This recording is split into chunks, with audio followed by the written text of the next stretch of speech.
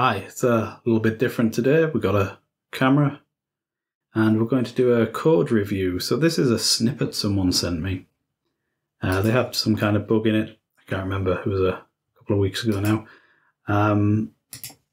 And I said I was going to review the code and I asked them if I could make a video reviewing it. I don't know why the font's all weird, but that's going to be a problem, isn't it? Let's see if we can change that.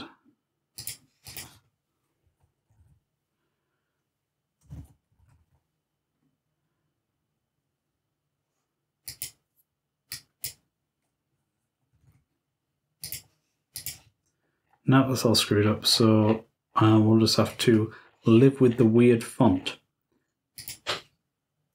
Hopefully that's not too distracting. I'll figure that out next time. I'm on a new computer, so I need to figure out what's going on.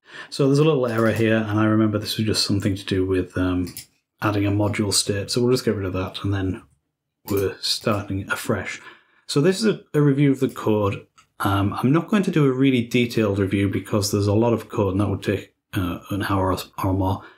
So we're just going to have a sort of quick skim over it. I've already looked through it once. Like I say, it was about a week or two ago. But I remember it was basically the same things coming up again and again. I'm not interested in the user interface, so I'm going to get rid of that. I'm not interested in the module tree, but it can stay there because it frames the shot nicely. We're not looking at the functionality. We don't care if it works. All we care about is the code quality. So some of this is going to be my opinion. A lot of it is opinion. Some of it is going to be objective and factual, if you like. It's going to be things that are definite, but most of it's going to be subjective, and it's going to be my opinion. So let's just start. So he's got some files included here. So this is in the on-init of the interface script. He's got some files included there, and then a load of code. So first of all, I would say don't include a load of code. Put that in another file and include it. So your init should just be includes. Most of this is commented out, but I'll just see if there's anything obvious we should have a look at. So here I can see something straight away. So you're building an array of strings, and you've got fx slot 1, fx slot 2, fx slot 3. There's no need to write this out. You could just have a loop that populates this array.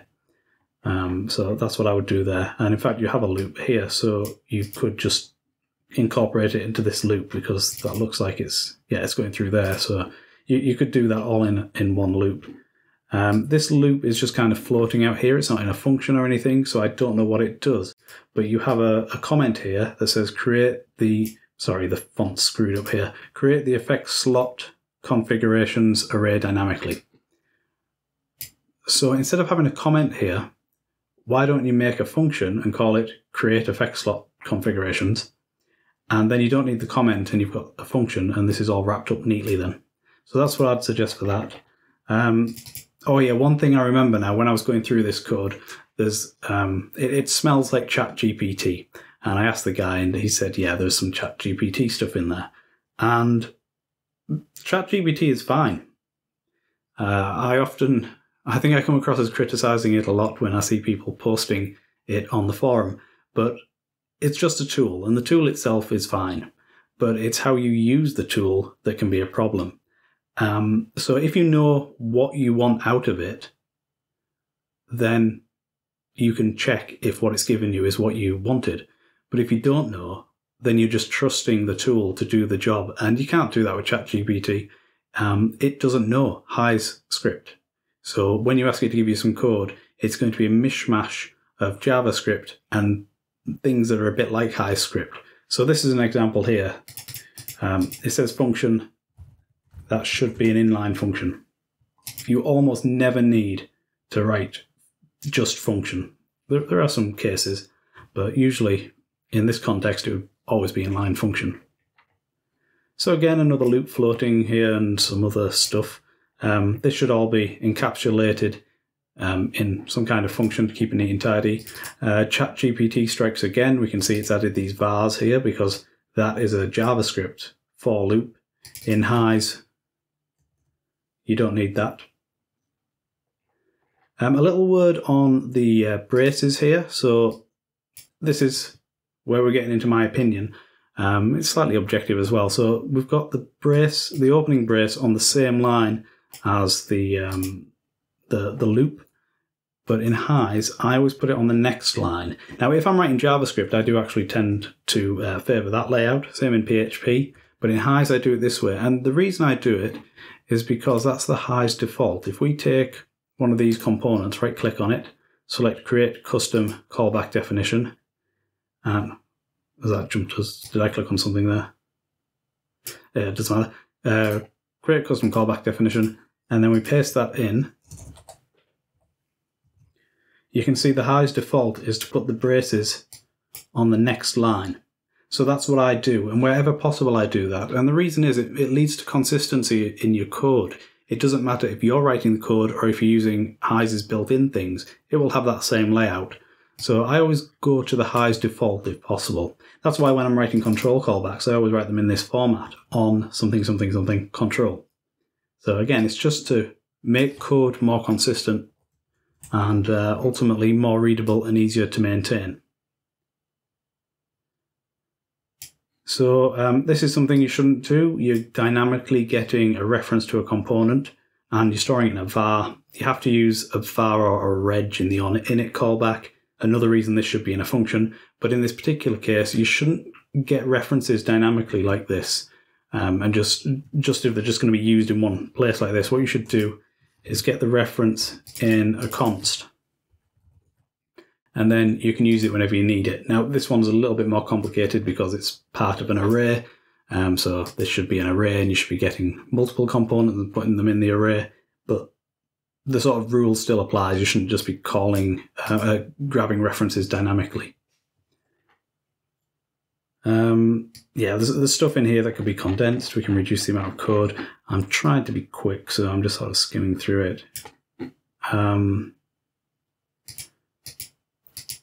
Yeah, that's fine. So with set visible, there's another alternative you can use. So you could do fx panel master.show control and then put the value in there.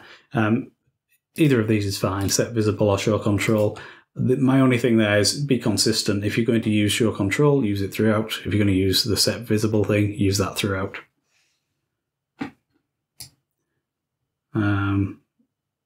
Okay, more commented stuff, so that's all commented out. Okay, let's have a look in some of these scripts. So this first one, effect declarations, if I remember correctly, it is just some declarations. Yeah, so... yeah, all right, okay, yeah. So this function here, this can be greatly reduced. Again, this should be an inline function.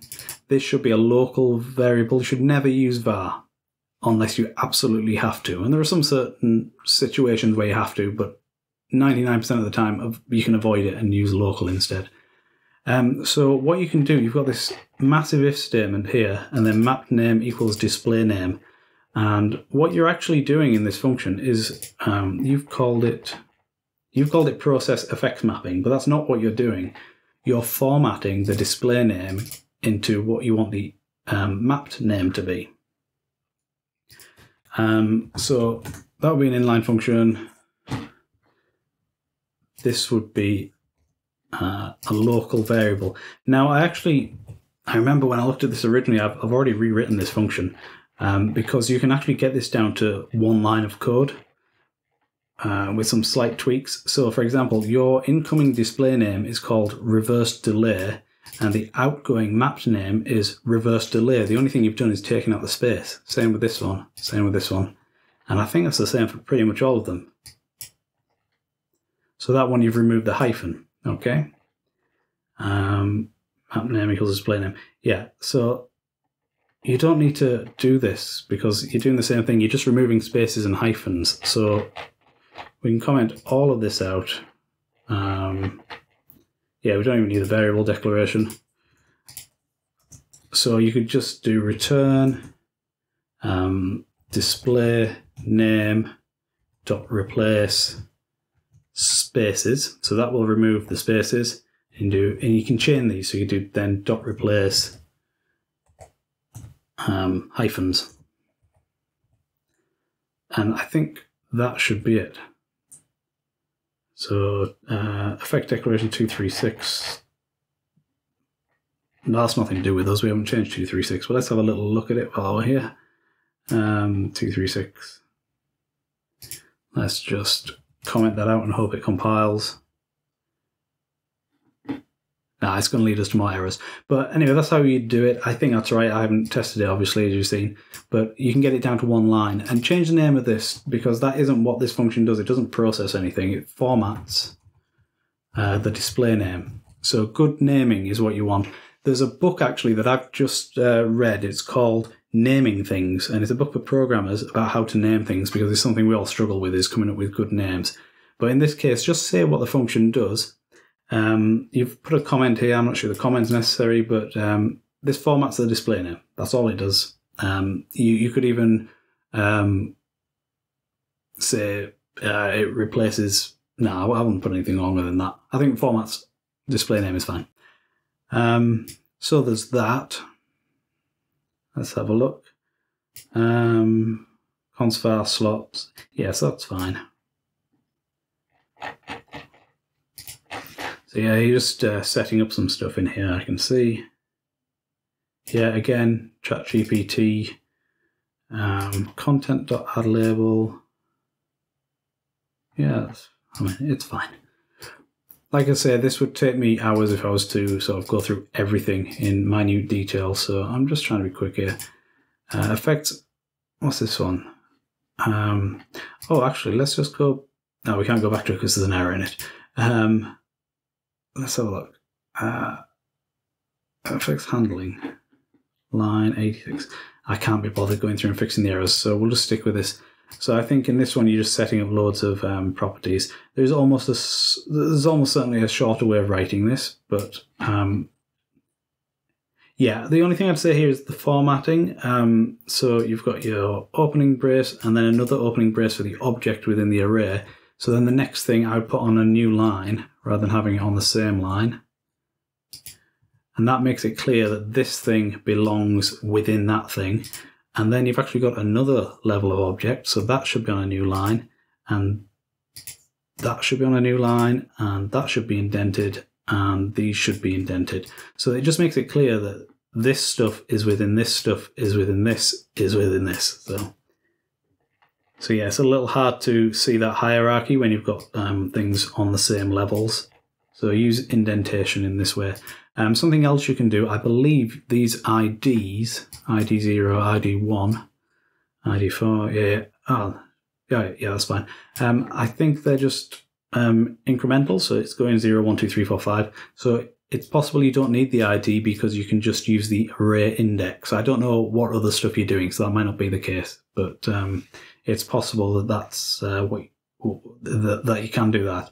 And if you can do that, then you also don't need this internal config object. You can just use this object for all the properties. But that's just a matter of taste.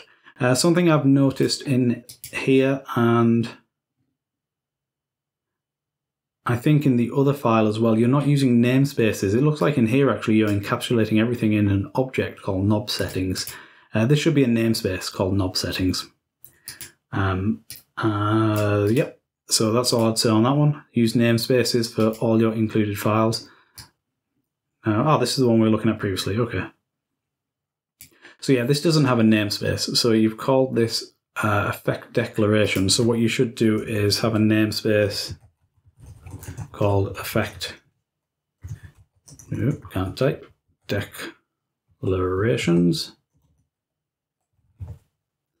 And then you'd put all your code between these two braces. A little thing on naming here. For namespaces, capitalize the first letter of each word, just like the HISE class names, like audio file, audio sample processor, that kind of thing. So again, we're just going with the HISE default, and these are essentially our classes within HISE. They're not really classes, but we're kind of working with these namespaces like the classes. So yeah, capitalize the names there. Okay, and then this one, effect handling, again, namespace it. These they shouldn't be vars, they'd probably be regs. Current effects slot, yeah, there should probably be reg variables. If they're not going to change, there should be consts, but I'm guessing they are going to change, otherwise you won't be assigning them like this. Dump button callback. You don't need to have that comment there. We know what it is. It says on dump button control. The on tells us it's a callback. The dump tells us the dump button tells us what control it is, and control tells us it's a control callback. So that is an unnecessary comment. Clear the effect slot. Well, it says effect slot.clear. So again, we don't need that comment. Don't clutter the code with comments that aren't needed. It's very rare you need a comment. Usually you're better off taking your code and putting it into a function and giving the function a meaningful name instead of writing a comment. That has the advantage of it provides the documentation that a comment would provide, but it also makes your code more modular. Something you can do here is called early return. So generally I like to avoid nesting. So instead of having this if value do all this stuff, what we can say is if not value, so we're inverting it using the exclamation mark there, return, and then if it doesn't return, it'll do all this stuff. So that if statement now acts as a kind of gatekeeper to the rest of the function. Just pull that back there. So I try and avoid nesting if possible, just because it leads to cleaner code. And yeah, if you've got less nesting, it's a bit easier to follow. So what's this? Component.getID.replace. Yeah, that's fine. Panel index. There's probably an easier way to get this rather than just pulling the ID of the button and then doing the string manipulation you're doing to get the number. You can probably, if you've got these in an array, you can just grab the index. Setting the text, visible, yep.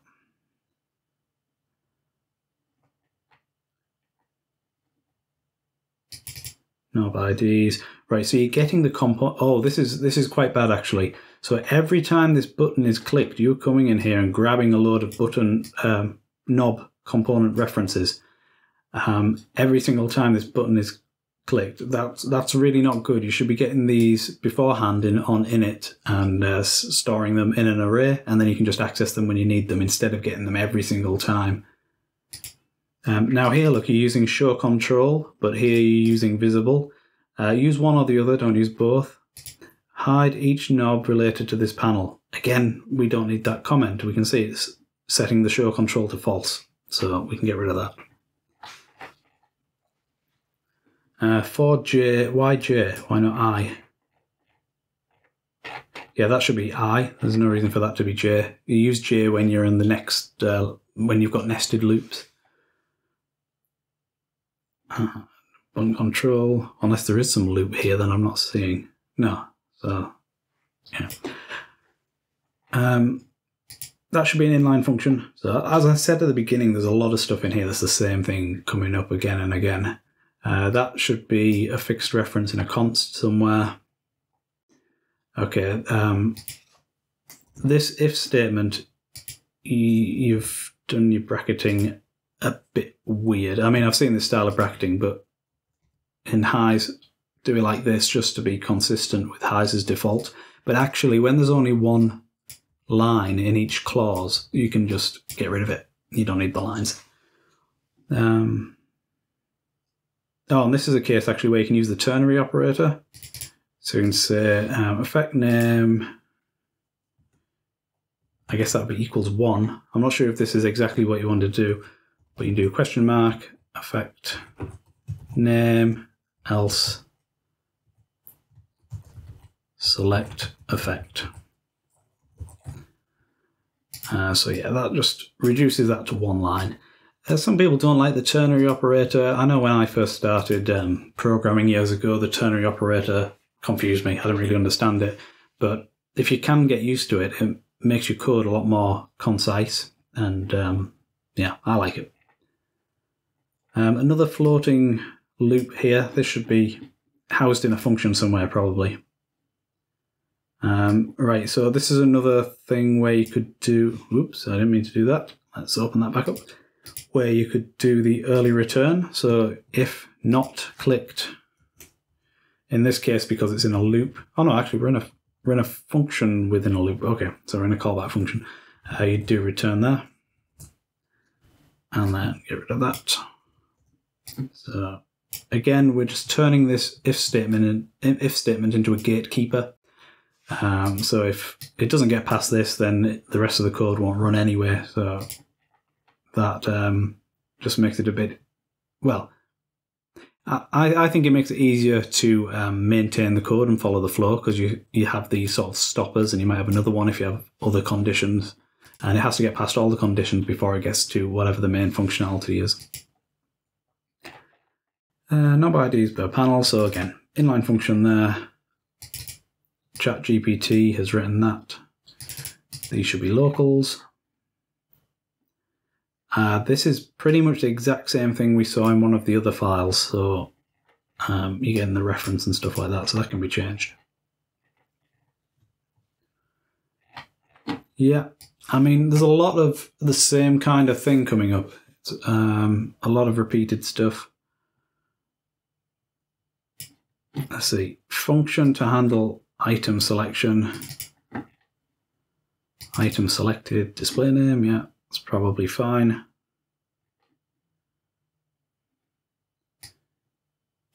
So you've got some nested if statements here. See if you can unnest those. But so, oh, right, okay. This is right. You're using in here in an if statement. That doesn't work. That needs to be in is only used in a for in loop. I think that's the only time it's used. So if what you, I'm not 100% sure what you're trying to do, but if you're trying to check if current effect slot contains set effect, then you need to use the contains function. So that would be this one here. So that's how you check if one string contains another string. I'm not sure if that's what you're doing here, but whatever it is, in isn't going to get you there. Yeah, it's more of the same kind of stuff here. So you've got an if statement with a for loop with an if statement. So again, just see if you can reduce some of the nesting. And you've got to replace all these with inline functions, and all these vars need to be local.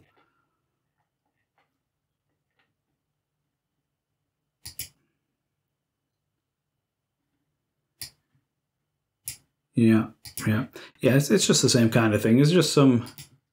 It's basically code cleanup and code formatting, and correcting ChatGPT's mistakes, or well, not mistakes so much as its lack of understanding. Remember, ChatGPT, even though it's AI, it's called AI, it doesn't have any real intelligence. It's just looking at the data it's trained on and guessing what word comes next.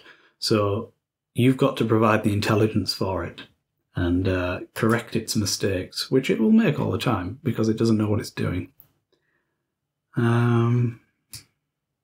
Yeah, so I think we're done there.